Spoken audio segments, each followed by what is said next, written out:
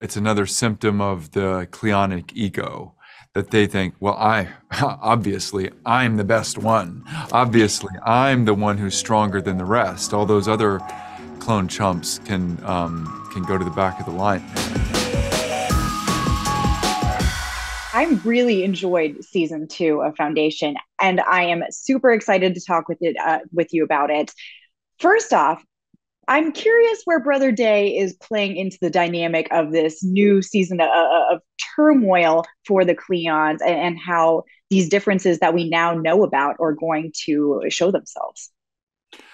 I think he loves it. I think he's the main one causing trouble when it comes to the kind of cycle of Cleons. The what is the word? The imperishable permanence of the dynasty as it was. I think he sees himself very much as an individual, and he's claiming his right to write his own destiny.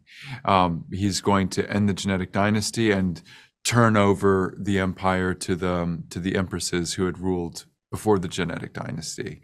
And I find that disruptor mentality compelling, interesting. I think that it's another symptom of the Cleonic ego that they think, well, obviously I'm the best one. Obviously I'm the one who's stronger than the rest. All those other clone chumps can go to the back of the line because I'm here and I'm going to change things, which is where a little bit of our conflict comes in. A little bit. Yeah, I was about to ask about that. Now, Laura, obviously people have a lot of questions about where Demerzel plays into this, especially after that season one finale. How is she going to play into this conflict? And are we going to find out where her loyalties actually lie? Well, yes, we are. We do learn about her, her mission, what is like her, like in her backstory, her programming, and the laws that she works under for. But I think that season one finale, kind of the fight between these two characters, and they're like, who gets to say the last word, who's actually controlling whom, and who knows how to hurt the other one worse. Like, that is such a interesting base for the relationship for a new Cleon. Obviously it's a new man, but for her they're all the same. They're the continuation of Cleon the first, so she remembers every one of them, and they all originate from one man and from one man's mind.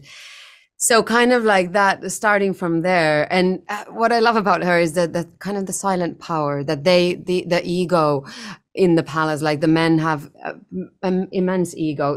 But her power is very silent and very dangerous, I think, because it's so held back and it's kind of like very invisible, but very smart at the same time. So kind of like this dynamic between these two characters is just endlessly fun to play with. Mm-hmm.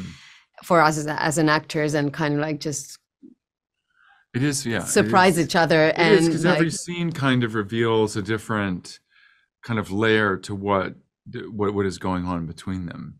And also I think even the characters, they kind of like believe every now and then that maybe we are equal, but maybe there's a possibility of us ruling together, and then you kind of go like, oh no, but what? No, wait, you're my robot. No, yeah. It is a fascinating dynamic to watch. It really makes season two. So I really appreciate you taking the time to talk with me about it briefly today.